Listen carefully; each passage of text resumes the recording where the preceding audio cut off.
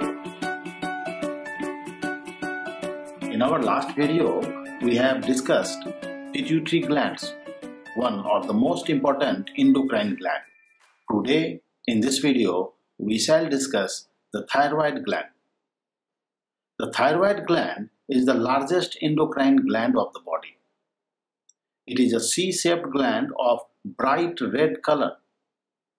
It is situated in our neck, just below the larynx in front of trachea. The thyroid gland is composed of two lobes connected together anteriorly by a band of thyroid tissue called isthmus. Thyroid gland secretes two main hormones, thyroxine and thyrocalcitonin, also called calcitonin. Thyroxine regulates basal metabolic rate of the body. It controls the rate of cell respiration and energy production in mitochondria. Thus, it controls the physical, mental, and sexual growth of the body. Thyroxine also plays an important role in the metabolism of proteins, carbohydrates, and fats. One another hormone, thyrocalcitonin, decreases calcium level in blood and improves calcium deposition in bones. Now, let us talk about the disorders related with thyroid hormones. Lower level of thyroxine, that is called hypothyroidism. Hypothyroidism in children leads to the disease cretinism, a disease characterized by poor physical and mental growth, undeveloped reproductive organs. In this case also, growth stops and secondary sexual characters do not develop. Lower level of thyroxine in adults causes myxoedema. This is a disease characterized by swelling of face and hands, slow metabolism, low heart rate, weight gain, and lower body temperature. In this case, skin becomes dry and the person dull-minded. Higher level of thyroxine is called hyperthyroidism. Hyperthyroidism in adults leads to the disease known as exophthalmic goiter or Graves' disease. It includes the symptoms like fast metabolism, elevated heart rate, weight loss, excessive sweating, and protruded eyeballs like a frog's eye. The individual becomes highly nervous, overactive, and irritable. Production of thyroxine hormone needs iodine. Hence, deficiency of iodine in regular diet causes simple goiter. You might have seen the patients of goiter. It is a disease characterized by collar-like frontal swelling in the neck due to enlargement of thyroid gland itself. Thus, remember, thyroid gland, the largest endocrine gland, producing two different hormones, thyroxine and calcitonin, and the thyroxine is related with energy level.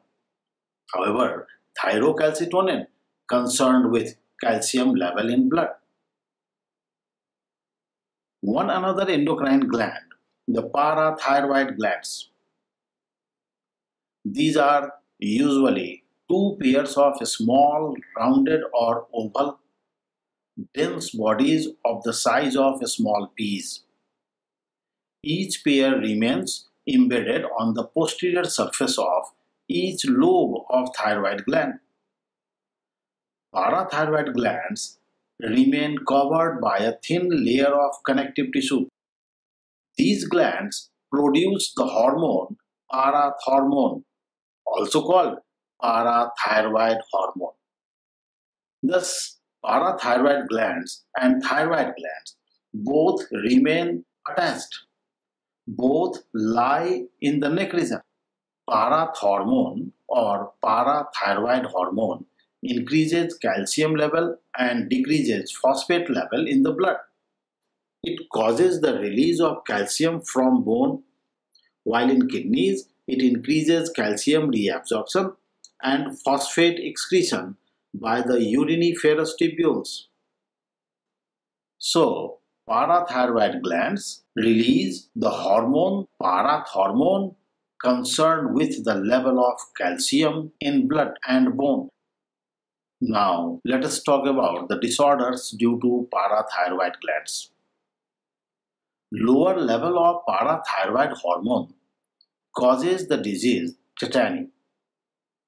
It is a disease characterized by low blood calcium, a spasm of the muscles, we can say muscle cramps, and the increased irritability of nervous system.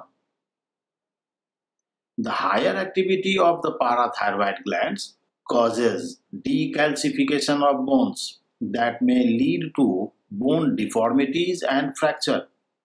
In this condition, calcium level increases in blood, causing precipitation of calcium in kidneys and results kidney stones. So, higher level of parathyroid hormone causes decalcification and kidney stones, while its lower level causes another disease, tetany, in which calcium level becomes low. One another gland is pancreas. You have studied pancreas in digestive system. Pancreas is an elongated yellow-colored gland of irregular shape. It is situated near the stomach. The head of pancreas lies in the loop of duodenum, the part of small intestine. The pancreas is a heterocrine gland having both the exocrine and the endocrine parts.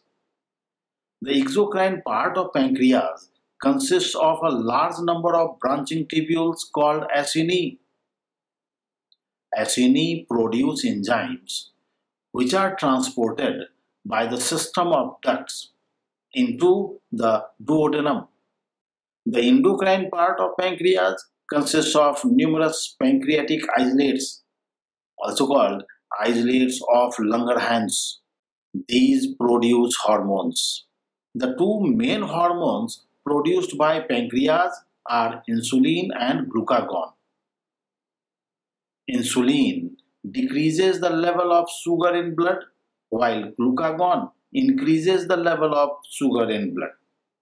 Thus, these two hormones regulate the metabolism of carbohydrates in the body and maintain the level of sugar in blood. Now, let us talk about the disorders related with pancreas. Pancreas produces two hormones, insulin and glucagon, which are concerned with sugar level in blood. One increases the level of sugar in blood, another decreases the level of sugar in blood. So both these hormones, insulin and glucagon, are antagonistic. The deficiency of insulin means if insulin is produced less, this condition results a disease called diabetes mellitus. It is characterized by high blood sugar level called hyperglycemia. In the patients of diabetes, we see sugar in urine, condition called glycosuria, more sweating, hunger, thirst and frequent urination, means frequency of urine discharge increases, and this is called diuresis. So in short, we can say deficiency of insulin creates diabetes. However, oversecretion of insulin causes the disease hypoglycemia. It is characterized by low blood sugar, hunger, trembling, heart racing, nausea and sweating. In severe cases, it can lead to coma and death of the person. This is all about thyroid gland, parathyroid glands and pancreas. In our next session, we shall see the remaining endocrine glands mentioned in our course. So, stay tuned for upcoming videos. Do like and share this video and subscribe our channel. See you in the next one. Thank you.